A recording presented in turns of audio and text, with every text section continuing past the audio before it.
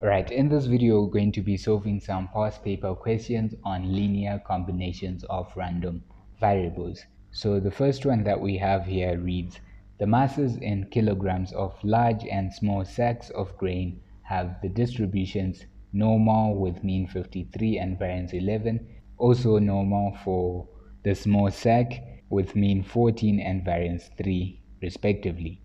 Part A says find the probability that the mass of a randomly chosen large sack is greater than 4 times the mass of a randomly chosen small sack. Alright, so we've got large and small sacks of grain. So let's say L is the normal distribution for our large sacks. So that's N 53, 11. And let's say S is the normal distribution for our small sacks with mean 14 and variance 3. We're told to find the probability that the mass of a randomly chosen large sack, okay, so we want to find the probability that L is greater than 4 times, so this is a multiple. So I'm multiplying by 4 the mass of a randomly chosen small sack, so 4 times S. So this here is a multiple because we have essentially multiplied. So when you double, triple, quadruple, and so on, that's going to be a multiple. Okay, so what we can do here is we want to put both of our variables on the same side. So we can move 4s to the left hand side so that this becomes the probability of L minus 4s, and this is greater than 0. And now at this point, I'm going to rewrite this as another random variable. We'll call that D is equal to L minus 4s. And the reason I'm doing this is because I don't want to keep writing L minus 4s. It kind of gets tedious. So we can rewrite it as a single letter, and that letter is going to be D. So we need to find the expectation of D as well as the variance of D. So the expectation of D, remember this is L minus 4s. So using our results, this is going to be the expectation of L minus 4 times the expectation of S. So the expectation of D is going to be, the expectation of L is 53 minus 4 times the expectation of S, which is 14. And so if we punch this into the calculator, the expectation of D is equal to 53 minus 4 times 14, and that gives us -3. We also need to find the variance of D. So the variance of D is going to be equal to, remember D is simply L minus 4s, so that's going to be the variance of L plus 4 squared times the variance of S. Alright, so the variance of D is equal to the variance of L, that's 11, plus 4 squared, that's 16, multiplied by the variance of S, which is 3. So if we simplify, the variance of D is going to be 11 plus 16 times 3, and that gives us 59. And so because both L and S follow independent normal distributions, it also means that L minus 4s follows a normal distribution. So we can say that D follows a normal distribution with mean -3 and variance 59. And we are evaluating the probability that L minus 4s is greater than 0. So that's the probability that D is greater than 0. So if we standardize, this will become the probability that Z is greater than 0 minus -3, so 0 plus 3, divided by the square root of 59. So let's punch our result there into the calculator. That's going to be 3 over root 59, and that gives us 0.391, correct to 3 decimal places, and we can write this as 1 minus phi of 0.391. Let's read off the value of phi of 0.391 from the normal distribution tables. So that's 0.6521. So if we simplify this, this is 1 minus 0.6521, and that gives us 0.3479. So if we round this off correct to 3 significant figures, our final answer will be 0.348. Part B says a lift can safely carry a maximum mass of 1000 kgs. Find the probability that the lift can safely carry 12 randomly chosen large 6 and 25 randomly chosen small 6. We're looking at 12 randomly chosen large 6. This is a sum.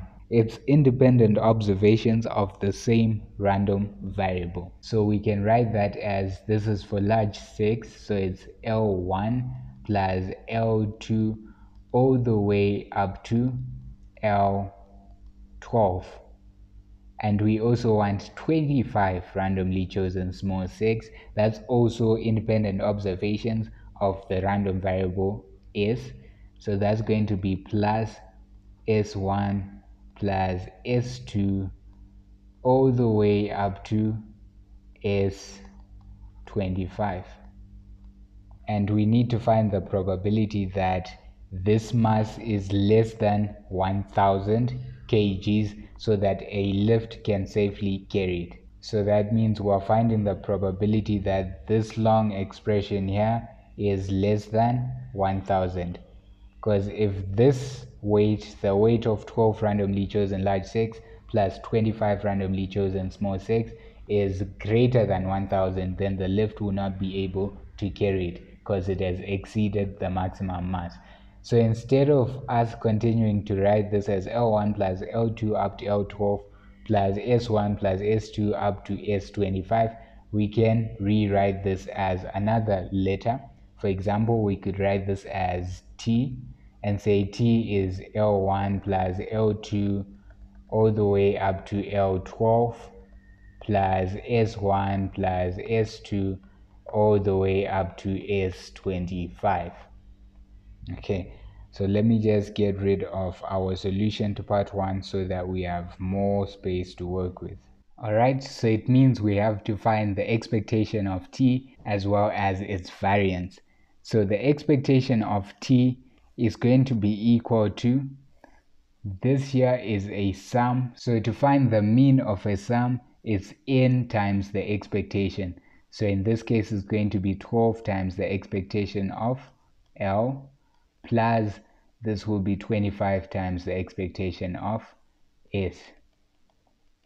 So it means the expectation of t is going to be 12 times the expectation of L. The expectation of L is 53 plus 25 times the expectation of X, which is 14.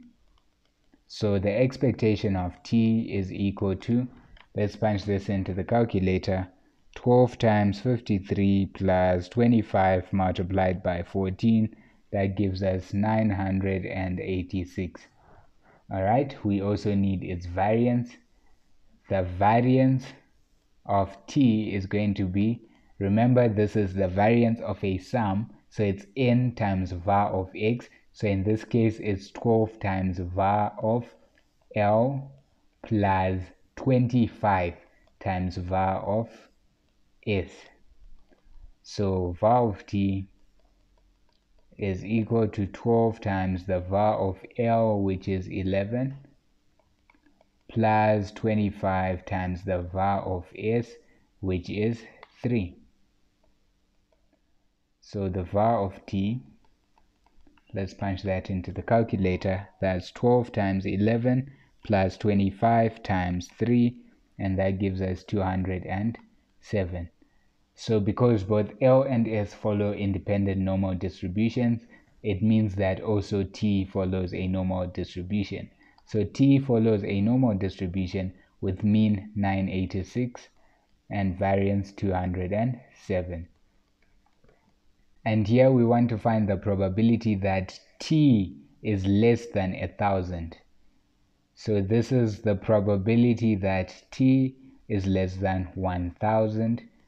So let's standardize. That's the probability that z is less than 1000 minus our mean 986 divided by the standard deviation, so root 207.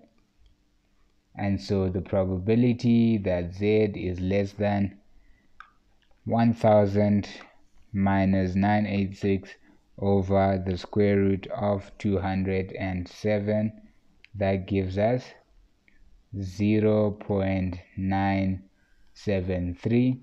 So this is phi of 0.973.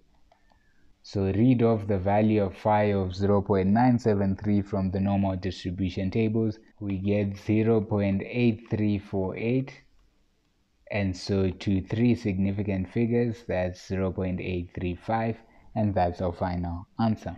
Let's look at one last example. So here we have that the heights of a certain variety of a plant are normally distributed with mean 110 centimeters and variance 1050 centimeters squared. Two plants of this variety are chosen at random. Find the probability that the height of one of these plants is at least 1.5 times the height of the other. Okay, so let's say that h is the random variable, height